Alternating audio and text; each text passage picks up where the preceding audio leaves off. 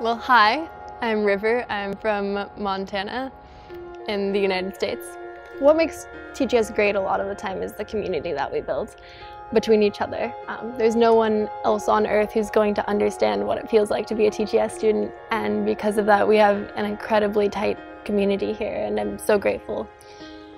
At the same time though, we get into this sort of bubble sometimes. A while ago, my first year, I was on the Tohoku trip with a group of students, and that was definitely, still is, probably the most pivotal thing I've ever done at TGS. I don't know, I think a lot of it comes from kind of growing up in that bubble of town of 30,000 where everyone knows everyone. But that Tohoku trip managed to open up this community to us in a way that I've never had a community other than my own. And I think that's when I started feeling like I wasn't a Montana kid anymore. I was almost a global citizen.